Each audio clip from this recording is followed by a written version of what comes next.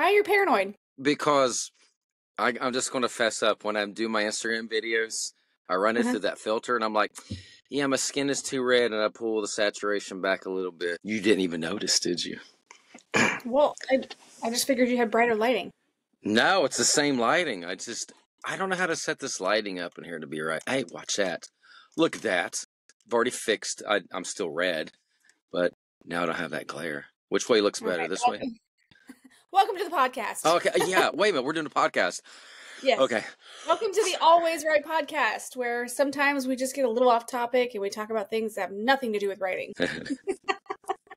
But I'm excited about the topic for today. I gotta give props out to Karisa because man, she carries a lot of weight. All of you who are watching this podcast, you need to reach out and thank her because she literally schedules, researches, comes up with the ideas for all these podcasts. And I'm over here like a squirrel running back and forth. Started feeling guilty. So I said, about 5 weeks ago, I'll go back to episode 1 and make a video every week. And I'm sticking to it so I don't get in trouble. And I'm proud of you. I'm very proud of you. Yes. And I like, I don't know, because I was talking to Jeff Rivera this morning. I don't know if you read, he watched the latest video on writing. You need to go back and watch all these podcasts if you're listening today, by the way. So we're talking about writing, self-editing, hire an editor, episode 5. And he's like, wow, that was wonderful. Did you read the wording? He said, yeah, I did. I'm like, yep. AI. So I'm going to be, I love AI now. I write it out. I'm like, let me spruce this up a little bit and see what sounds like me. Then I'll do a run through, scrub it, then I'll re-edit it, and that's what I put out. All right. We should have done this episode on revisiting AI. We should have, because good thing I had taken caffeine this morning. So you really have your hands full. So let's get started on the art of writing short stories. Yes, that is our topic for today, the art of writing short stories. And the reason I picked this topic is because sometimes people think, oh, it's just a short story. But short stories have kind of made literature a foundation with a lot of like the Hemingways and some of the Hawthorne like stuff that they would do back then. They were very short stories because they were cheaper to print. You had to get your words across. Short stories kind of laid that foundation. Not to mention oral translations that have been done over time. Were written down, but they were short versions. Anything that you're reading in a lot of your religious texts, sometimes those are combined. So I wanted to tackle a topic that kind of gets overlooked, and that's short stories. Yeah, and you know what's brilliant about this is there are a lot of you listening to this podcast. You're like, I really want to start writing. I don't know where to start and this and that. What if this is the one to inspire you to write just a short story? Just start writing. Yeah. That'll get you hooked. Never know where that's going to take you. Absolutely. You remember any of the short stories from your childhood that you liked? I thought you meant that I liked, that I read. I can only remember like Dr. Seuss and stuff like that, but that was like 3rd grade. Those are short stories because they're children's books based on that. I kind of got in. I know we'll talk about like novellas here in a little bit, so it's a little longer than a short story. Yes, short stories. That's the thing. Short stories. Just because the word count is short doesn't make it an actual short story. Yeah, there correct. Has to be some kind of a development. I feel like with Dr. Seuss, when you're talking about that, there's not that's real picture writing. Yeah, that's like 50 words. That's rhyming. That's No, I honestly don't. I remember reading some almost like James Bond Jr. books that were like 15,000 words, so that really doesn't count as a short story, more of a novella. But that's all. And I can remember writing short stories. Some of the novellas, I think, fall into the category because they're borderline. So that is kind of one of those things that's kind of grandfather. It's in that middle range of. What is the word count? What would you consider a short story? So, traditional word count is between 1,000 to 7,500 words for a traditional. But what we're going to do is we're going to kind of go over some of them that I didn't even know existed and break down the different short story subcategories, which I found kind of cool. Cool. So we're going to start with subcategories. Yes. So, flash fiction. And I was like, ooh, the flash. Flash fiction. These are extremely short. These are under 1,000 words. These are ones that you really have to make a significant impact when you're writing in that short amount of time. So, I'm trying to think. I'm kind of wondering if like Reader's Digest had a lot of that. Oh, that's a great example. Something that that was like a installment in there, like a small story. You know what? You're probably right. That would be a great And there example. was another, I can't remember the name. It was about the size of a Reader's Digest book, and it was for science fiction. And that was popular like 60s, 70s, 80s. I cannot remember the name of it, but I do remember getting some of those magazines, and they were super quick read. And I guarantee you they were that short, 800, 900 words. Yeah. Now, and there's also something even shorter than that, which and I went and kind of researched like the shortest microfiction. So microfiction is like typically under 300 words. So I'm like, okay, what's a well-known yeah, I know. microfiction? What is it? Not just because I can read it here, but I was like, oh my gosh, I remember this. For Sale, Baby Shoes, Never Worn.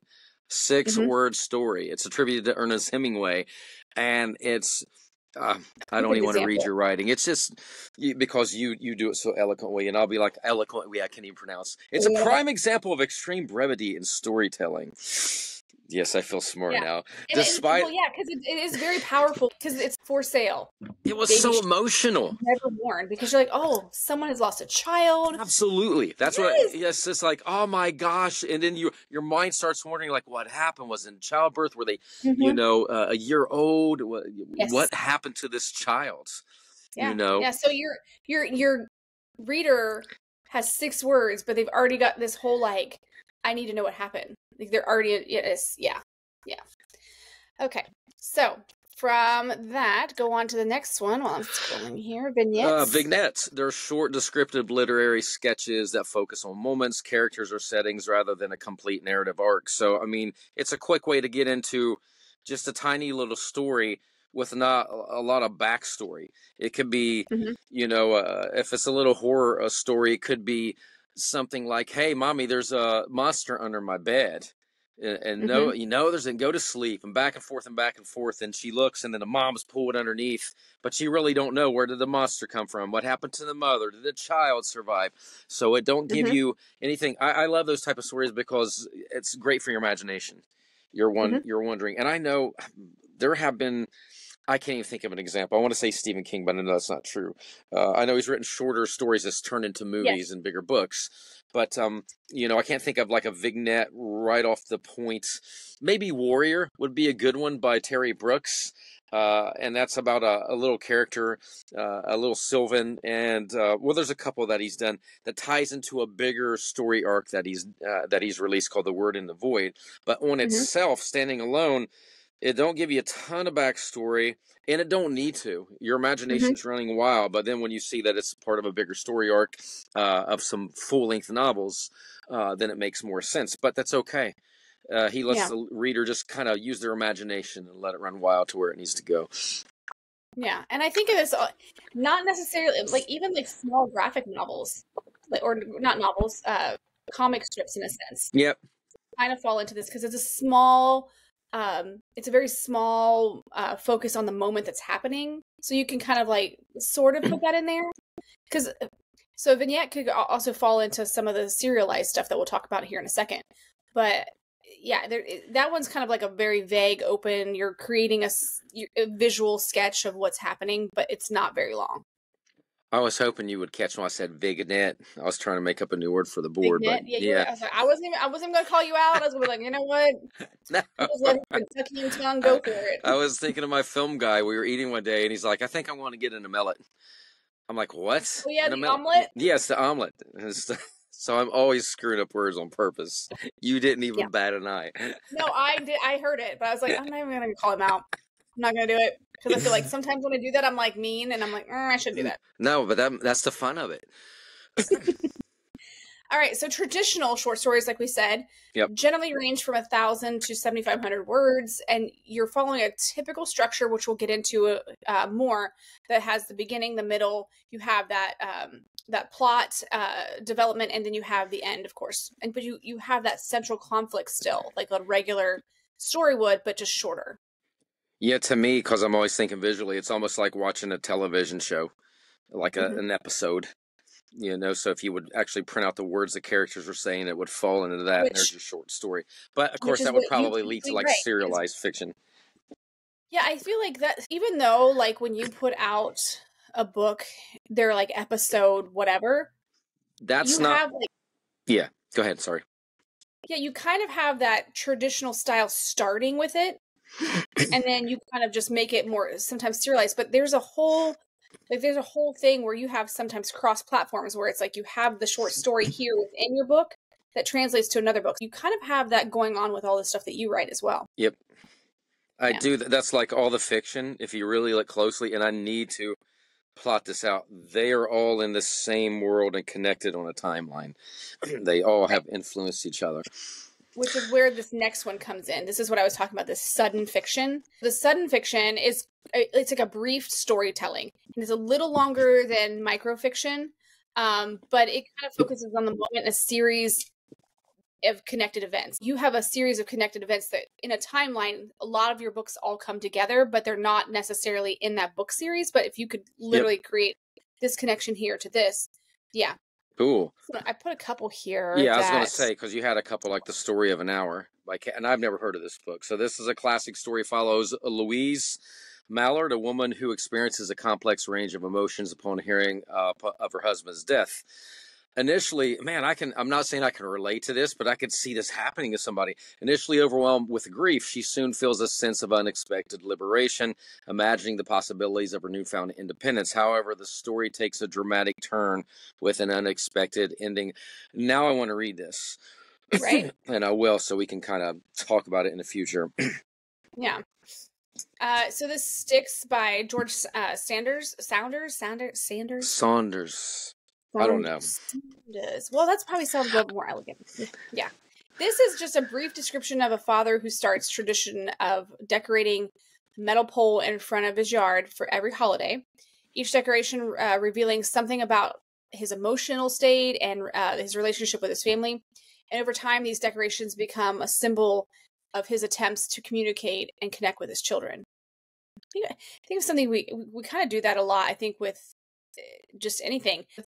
We put out these acts of love because of what we may not have had in our past. So that would be kind of interesting. I like this, the next one. Yes, serialized short stories. This is what you do, darling. This didn't even put it into that. I didn't even think about it, but really going back to 2008, when we started things like Age of the Sigil and Order of Five, really is where we started before Sigil. That was kind of Daniel's plan. He's like, we need to have like the cliffhangers. They used to have these old television shows in the 40s and 50s, 30-minute, and you're like, you left on a cliffhanger. So there's a story within a whole big world, and every chapter in a book that I've written, like Order 5 or Age of the Sigil, is actually serialized short stories. So we have like 13 short stories that take you on a different adventure, but still there's connecting elements between that. So in the beginning we did, like it says here, they're released in sequential segments, each serving as a standalone piece while contributing to a larger narrative. That's what we did, because Kindle started in 2007, and like beginning of 2008, middle of 2008 is when we started on Kindle, and we were doing it before anybody. They didn't have Kindle Shorts or anything. I looked everywhere, and I'm being humble when I say this. I don't think anybody but Daniel and I were doing that. Boom, boom, boom, an episode. And we were doing it per week. We already had the books written. And then we was like, it didn't take off like we thought it would. So we just like, we'll just put it in one ahead of your big book. time. Yeah, we're ahead of our time. So we put it in a big book, and I'll be like 6-7 years later, boom, Kindle Shorts, and everyone's doing it, releasing a chapter a week or something. So yeah, which is kind of like fan fiction.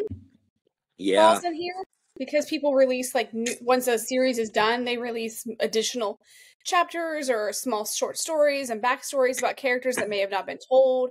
So that's kind of where fan fiction would fall in. The Martian, do you remember? I don't know if you were. I didn't know it was like this. That's cool. And nowadays everyone's doing fan fiction, or even bigger authors. They do this. They release a chapter per week, and they have conversations on a Facebook group or something. They kind of let input from the fans, like, oh, I wish it would go in this direction. I don't know if Andy Weir did that with this, but he originally published it in installments. So he had it done. He wasn't I don't know if he was using people to influence his writing. I see that nowadays too. Like, I haven't written the next chapter. What do you think I should write about? Okay, I like that idea. I'll use you as my muse. Well, even though this isn't technically I mean, it was on the radio, but if you think about back in the day, whenever War of the War of Worlds. the Worlds, yeah, was done, people thought it was kind of like this. People like, oh my gosh, not realizing it's a story, Yep. or even like Little Orphan Annie, things that they would put out, like what's happening this week. Before they had major TVs in every home, they would put out stories over the radio that kids would listen to being read. Those are kind of like the short stories, and then over time they would just put them in a large book. But essentially, each chapter was its own standalone in a sense, which I didn't put this on here, but technically Hunger Games by Suzanne Collins, that one falls under serialized short stories because each chapter is talking about the districts. It has its own, each chapter can kind of stand alone, and then it's a compilation of all of them together. It could be so she's moving from different scene to different scene per chapter. Well, I don't remember exactly how that was done, but I think because of the way it was written, each chapter could be its own installment of what's happening at that moment, and it gives you its own cliffhanger. No, that's if cool. That makes sense. Yep. So if you're writing a novel, not every chapter has a cliffhanger. You know what I mean? So it's where each chapter has a cliffhanger. It makes it serialized because it's like each one is making the reader feel like it could stand as like, what's happening next? What's happening next? So there's that. Some of the novels even can fall into the serialized short stories as their chapters can be standalone. Man, you just took the steam out of my sails too for this next one because I now realize I've never written a novel. I actually written 2 novels, Feral and Crisis Artifact, but Rich Dalglish, we call him the Butcher, made sure they weren't novels. He had them down so tight. All my novels fall, they're usually trilogies, duologies, and they fall definitely below 40,000 words. I usually go like 20 to 30,000. Yep. Which novellas are 20,000 to 40,000, so they don't fit within the short story realm, but they do have like shorter formats to storytelling. Yep. It's, for me, that's just the easiest way to write because I have so many ideas I can just pop them out and move on. Or the smart thing to do would just be to put all 3 as a trilogy and then you have a novel. But I'm not like that. I'm going to split it up so that you're like, oh, it's been an hour and a half. I'm done with this first book. All right. So I wonder if you can publish in short stories and make money. Yes, you can. Indeed. Like we were just talking. Yeah, indeed. Yes.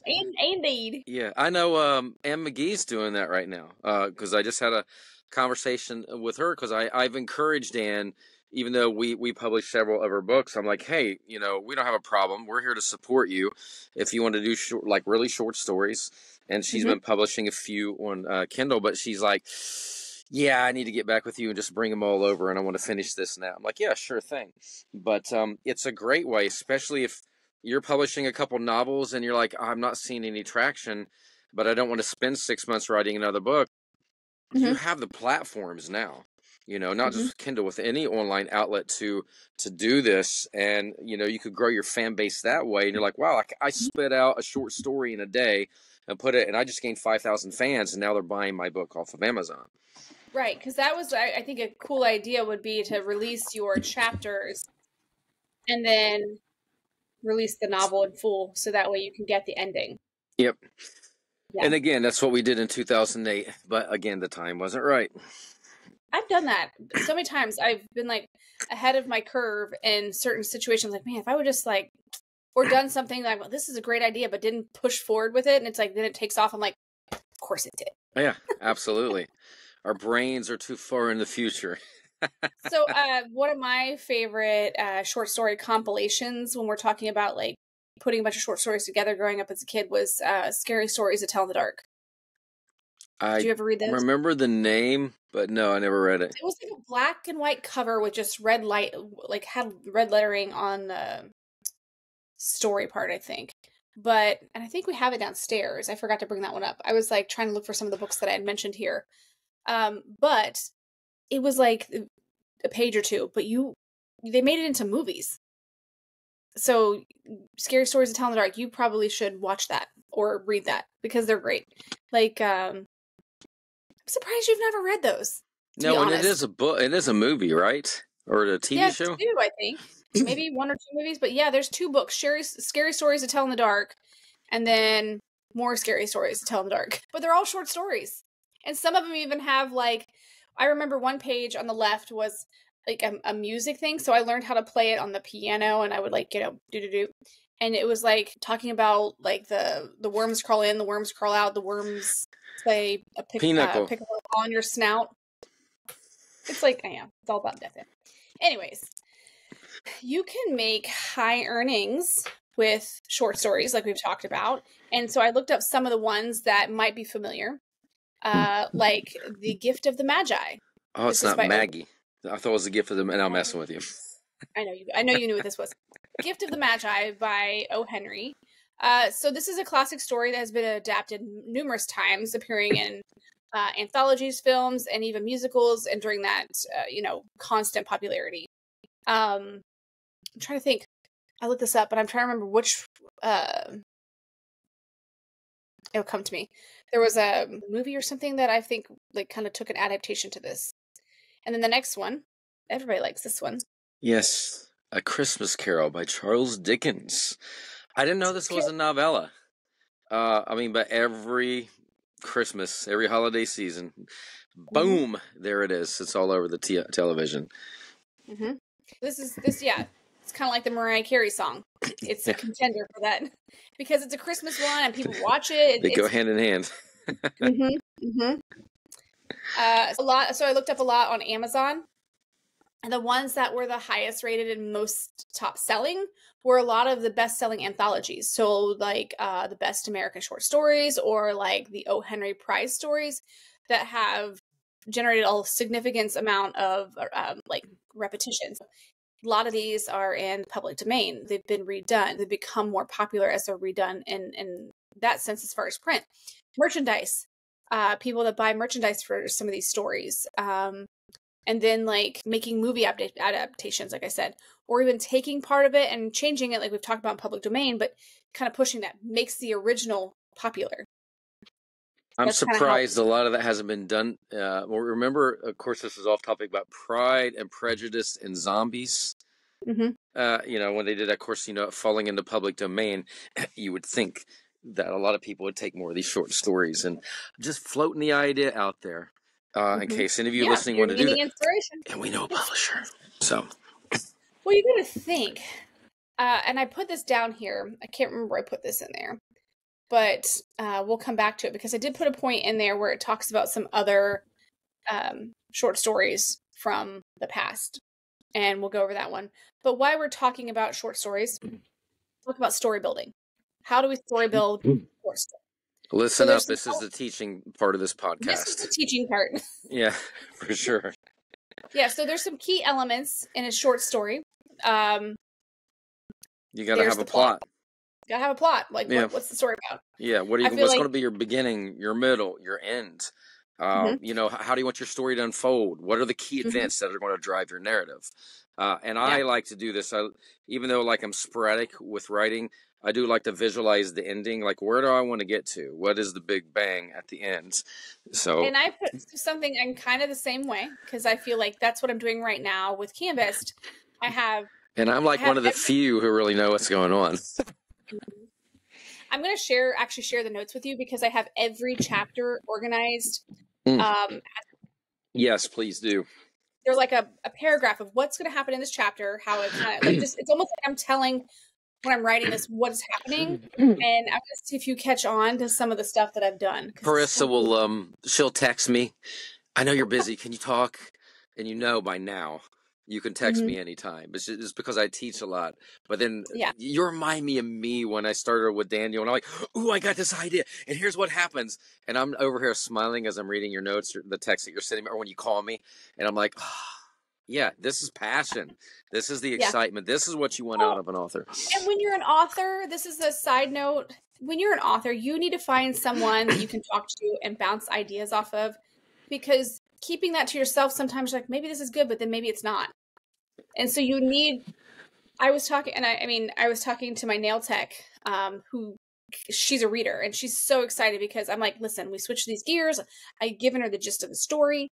And I said, now I'm struggling with this one. And it's the same question I asked you. So I'm getting perspective from you. But I'm also getting perspective from a female who reads a lot.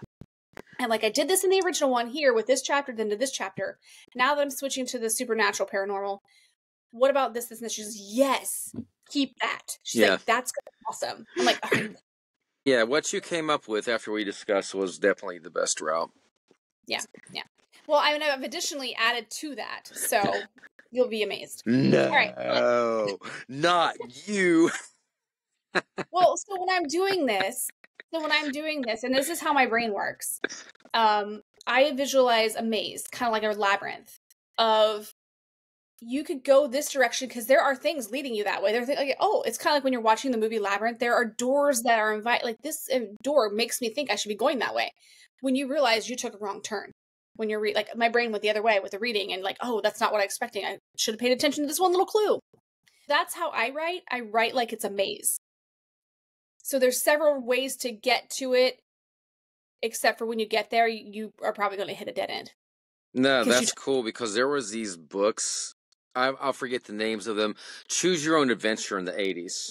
Like the yes, we've talked about this before. Yes, like the Wizard of Firetop Mountain or something. I can't remember the names of the books. I love those books. Yeah, you've said that, I think, early in the podcast. Probably 14 times by now. Yes, I love those. No, you haven't. That's one thing you have not repeated. Wow. I'm getting better. So let's talk about what else. You got your plot, your beginning, your middle, end, characterization, developing memorable characters. Yeah, you got to make them memorable because it's a small piece, but make them memorable. Yeah, they got to stick. I mean, for me, it's like, do they have a certain type of snarky attitude? Is there a scar on somebody's face, or they have a crazy bright red hair and these freckles that are just like little stars or something? You got to have something you could connect with them and feel like you know them. Their mannerisms, the way they look. Go ahead, you were going to say something. Well, so a good example. So if we go back to Tiny Tim. Tiny Tim is not mentioned hardly throughout the story of A Christmas Carol. He's just a small character that's kind of there. Once you learn who Tiny Tim is, he becomes a part of the story from the very beginning because you know why everything's happening for that one employee. Like he's the most memorable character because he's what drives the worker to put up with Scrooge's, There's another Tiny Tim that's very memorable. He plays the ukulele and he's like 7 foot tall. And he sings like that all the time. Is he dead? Yes. Rest in peace. Rock star. R.I.P. Although so memorable, when I hear Tiny Tim now prior to watching Insidious, I remember that as a child, but now I watch Insidious and you hear Tiny Tim, I think of the little boy. Yeah. So memorable. Yeah. What else is memorable? You got to have a memorable setting. You got to create this space. You got to feel like you're in that space. When we were talking about Louisa May Alcott, a lot of the people in her era and in her family's circle were some of the short story writers like Hawthorne and Hemingway. These people who vividly created scenery through nature. So they were creating what they saw a lot for the reader to put them in that mindset. Conflict. Yes. We must create. It doesn't have to be an aggressive conflict, but there has to be some kind of something your character's going through, something they're facing. It's you got to create some kind of like, oh no, what's going to happen next? Or just like we talked about with For Sale, baby shoes, never used. Yeah, well, speaking of that, and this is a light conflict. It's like, hey, we're going to have a gender reveal. We don't know if we're having a boy or a girl. So, and you're at the party. You don't know if everything's going to come out blue or pink from the balloons. So just those sales. Yes. Yep. So yeah, it's a crucial to keep your audience engaged and interested in that small space to keep reading. It's almost like you have to treat every paragraph almost like a miniature chapter. Yep. Well, because you have to. There's no time. Mm-hmm. There's not much time. 7,500 words is not a lot. All right, and then resolution. plan out your conflict. That was that gender reveal balloon blowing up. It was my family. My picture fell over. Oh. Keep my fam right there. Yes, resolution. How is that conflict going to be resolved? We have to have a result. We got to know the ending. It's got to be satisfying, well thought out resolution. Yeah, strong impact on your readers. Yep, because you want them coming back for more. You don't want to, if you're going to push a short story, especially if you got a bigger novel, don't let it be boring. I mean, really, go back and watch this episode and study. Take notes. Speaking of notes, plot, characterization, setting, conflict, resolution. Yeah. You have to have all of these. Since it's Hoa season, I can talk about Stephenie Meyer. That what she did was she had her novels, the four main, and then she did an offshoot, which I've talked about, Bree Tanner. She did this small little offshoot of a very tertiary character in the story. So tertiary that she's not like, you really don't know who she is. And so the only reason she became into the movies was because of this offshoot book. So they put her into the movies. Otherwise you really wouldn't know. So it's kind of like that little tiny journal from this one character that no one knows about. So it's kind of like that short story, but it was extremely impactful because a character you didn't even hear about really in the original books. It's crazy. But then now I'm not really super excited because I love Midnight Sun, which is Twilight, but from Edward's perspective that she read. It's a very good book. Lots of information and backstory about the Collins family and all that stuff. But now they're doing an animated series. No, but with Midnight Sun, she took 4 books to do Twilight. Does he kind of summarize all of that timeline? No. Twilight is its own book. Okay. Then there's New Moon, there's Eclipse, and then there's Breaking Dawn. Twilight is Bella's perspective. Midnight Sun is Edward's perspective of the exact same book. Of Twilight. Midnight Sun only covers Twilight, the first book. Yeah. All right. But anyways. I have mixed feelings about the animated series, so it is what it is. All right, I gotta turn my notes back on.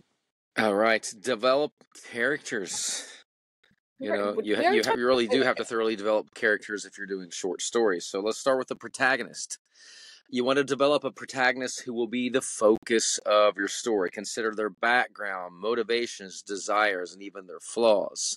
What drives them? Why are they the protagonists in this book? What makes you hate them? What makes you love them? Yeah. And then when you're doing that, you have to make sure that narrative structure is maintaining, because it all has to kind of like, do you have a character has a good moral integrity or not? Maintain that. Are they developing in that character? When you're creating that narrative structure, you're also making that kind of go parallel with your character development as well. And maintaining a theme. They kind of all go together. They're like the trinity of story building. Absolutely. And you put on here supporting characters, and I don't even know how I do this, but I've gotten pretty good at slipping characters in and out. I'll even do like little side stories within the book from a supporting character that's not very prominent to the story, but adds to the development, and then we move on, and maybe I may mention them in the next novel.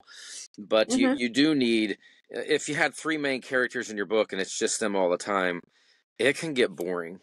So, even in a short story, you got to have somebody, it's like they're not that prominent. You have to be very creative to make it a one person, unless it's just the one person's point of view. You have to be very creative with that one, I feel like. Yep. So, so create supporting characters that help or hinder the protagonist's journey and ensure that each character has a purpose and contributes to that story. I do hate that. I've seen that before where here comes the character and I read the whole book. I'm like, why the heck did they even have that guy in that one scene? It didn't add anything to it. It could, even if it was an important scene, like, hey, you caused a car wreck or you stole my wallet, at least there was a reason. It's like, hey, what's up, brother? And then they walk off. But that's because you write shorter books. I think sometimes you need to have some of those filler things when you're writing a novel, because otherwise it just looks too linear. Yeah. You have to incorporate small conversation that may not have anything to do. Yeah. It's just the natural flow of the story and how conversation would happen. I feel like if your book is longer, more of a novel, you would have more room. Yeah, you would have more room to put that kind of thing, but not in a short story. Yeah, that's kind of like with your character arcs when you're creating, like, they start out this way and they they're here and this is where they end.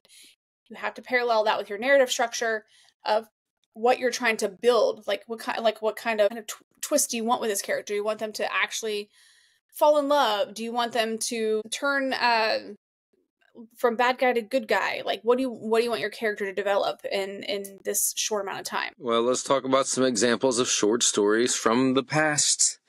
Yes.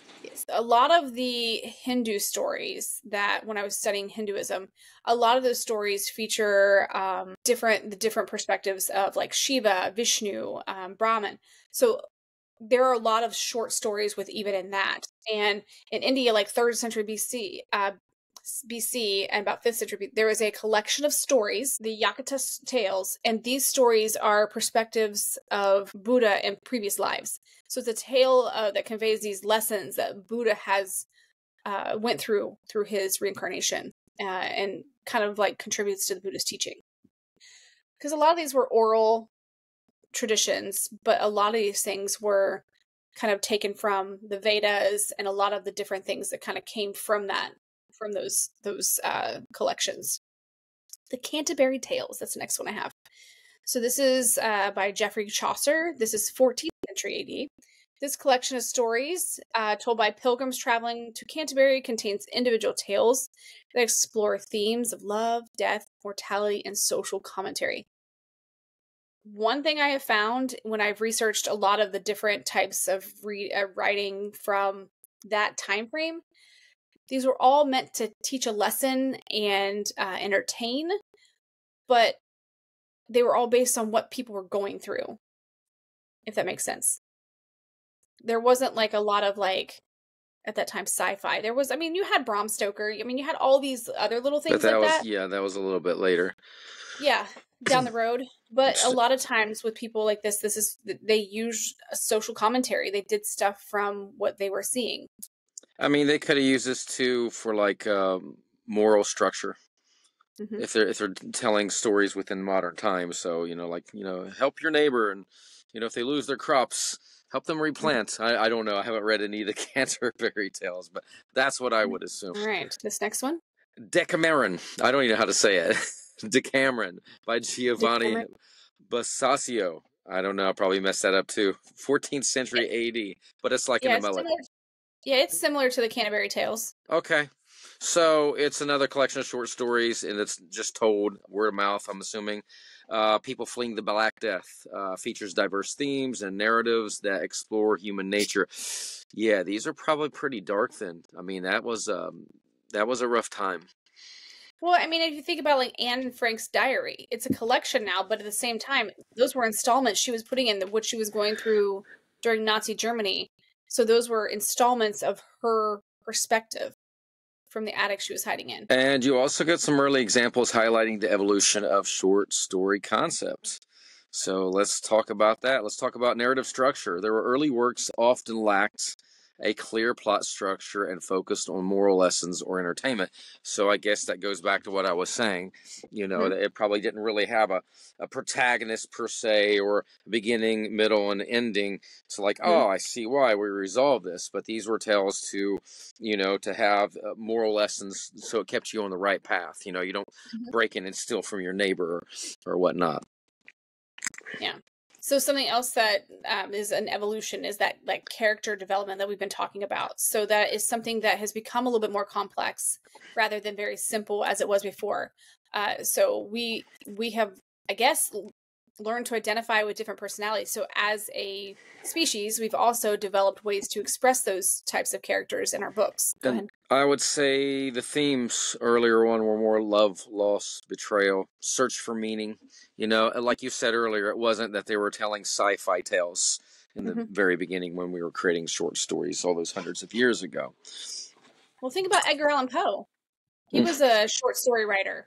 I didn't put him on here, but he was a short story writer. I need to show you that properly. Short story. Anyways, but he with the Raven, Nevermore, tapping at his door, all these things, you're feeling this emotion. You're feeling these loss, this that he's having of his love. So short stories, but they weren't there wasn't a major character development technically. There wasn't like that. It was more of the character was developed based on the actions of a raven. Absolutely. Right? And how the character himself reacted to that. I think I put that note, because sometimes what I'll do when I'm writing these, I will write them in Grammarly, just like blah, blah, blah, blah, blah, put my stuff out there. And then I'll say, okay, make this sound a little bit better, because I'll just put the stuff in there so it doesn't sound like garbage. And it'll kind of revamp it for me, and then I'll copy paste it into our notes when I'm doing certain things. Because I can be on my phone and do Grammarly really easily and have it help me word things, and then I just copy paste it into our notes. So sometimes when I copy paste and it's really tiny, I put some stuff in the wrong place. Because here's a few more of the stories from the past I kind of threw in here as well. The Snows of Kilimanjaro by Ernest Hemingway, like we've mentioned. Yeah, that was against the backdrop of Africa's landscapes, I believe. It's been a while. Yeah. And it's the theme of regret and inevitably death against these landscapes that are so beautiful. So it's kind of like you see that parallel of these beautiful, majestic landscapes that he's describing, but there's this sadness of death. So he would be a good one if you want to write short stories and you want to write them eloquently. Go to Amazon. You can find all his short stories on Amazon. There's a collection. Don't just be a writer, be a reader. Be a lover of reading short stories before you even begin this journey. Yeah. This next one that I found is a lot like The Purge. I think I kind of remember this.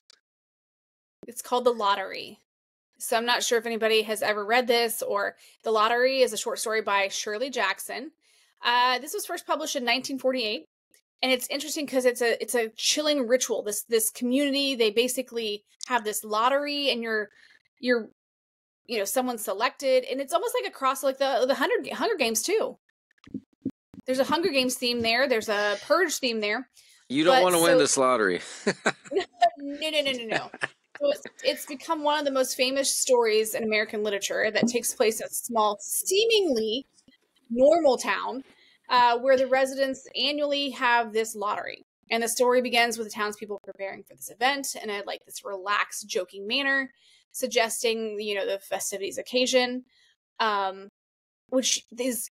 And now that I'm knowing this story, I'm like, this is so creepy. But yeah, as the lottery unfolds, it becomes very clear that the winner is actually the ritual sacrifice. It's very dark, has an extremely dark side. They basically, I'm imagining when this is first out there, probably blinded the readers. But it raises questions about conformity, violence, and human capacity for cruelty. Because I feel like a lot of people, especially after this week, would probably sacrifice a lot of certain types of people. Oh yeah, it's been crazy on Facebook. But and I'm gonna say this, and I don't care if somebody comes at me for this. I was very displeased because we're recording this the day after 9/11. Yep. September 11th, and I got on Facebook to put my normal morning, never forget. And as I'm doing this, I start realizing there's one person in my entire scrolling of the entire day that I saw, besides myself, put never forget. Everything was about the presidential debate. Person, I was like, this is sad. And then a friend this morning put on there, it's sad that we even planned a debate to be on the eve of 9/11. No kidding. Yeah. And I mean, I can remember. Overshadowed. And I remember 9/11 because I was working construction then, and our crane operator, Dean Kuhn, a really close friend of mine, a pastor as well, and he looks down because I always have the radio on, and he's like, they just bombed the Twin Towers. I'm like, what? You're not making any sense. Oh yeah, because at first people thought it was a bomb, did they? Or no? Yes, they thought it was a bomb. So they hit the there. Yes, and then of course it kept unfolding, and people were just in shock. But I mean, look, this happens in other countries as well, and we never thought it would happen here. Mm-hmm. And now it shows you, no, it could happen anywhere. So, but yes, so the whole 23 years. The whole never forget. Yesterday was the first day I think people forgot. Yeah. So, which is sad. I didn't forget. I just didn't post. I try to keep everything mild and not post. Not that that's mild, but I try not to post religion or politics. But it's sad. I'm not choosing a side. What I'm saying, as Americans, they definitely forgot.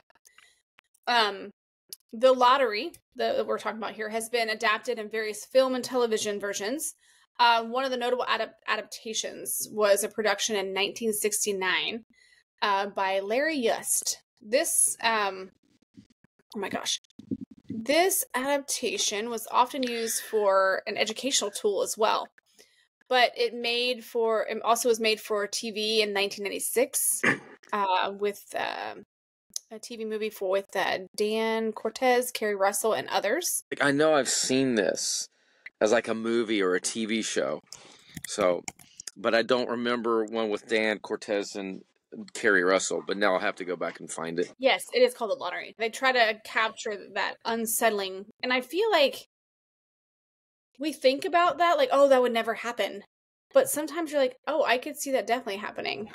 I could see people being like, well, we need to do this once a year, and we need to purge. I mean, people obviously think about it. Well, it's like you said, when this book first came out, it had to shock a lot of people because they didn't see it coming. And I'm sure people were so appalled by it at first, like, and they told their friend, and then someone's like, oh, I would never read that book. And then they secretly went out and bought it. to read it. Yeah. There was another one that I wanted to share that was actually, oh, I'm surprised. I must have, oh, I did put this on there, but we didn't talk about this one. The 1001 Nights. I'm sure you remember that one. That one's wasn't it kind of like Sinbad, Arabian Nights, that type of thing? I can't remember. Maybe, but I'm thinking maybe they did that was an adaptation or whatever. But there's the Alibaba and the 40 Thieves. Oh yeah, well okay, that's falling in line what I'm thinking. Yeah, well, but see, the 1001 Nights, it's a collection of stories. So so there's individual tales within the framework of these stories of that particular one.